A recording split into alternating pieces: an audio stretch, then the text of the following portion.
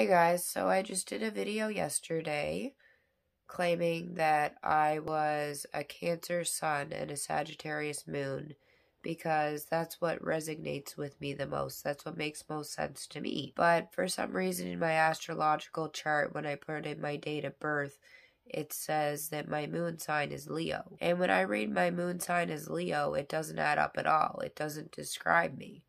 Sagittarius describes me a heck of a lot better. Because I am that hopeless wanderer. I want that freedom. I want that adventure. I want to go out and travel the world and do things.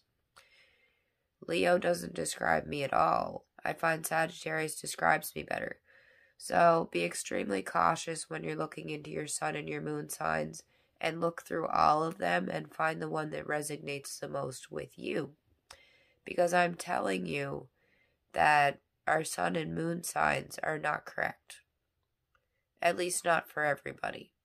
I will, however, add that my sun sign as Cancer is 100% spot on.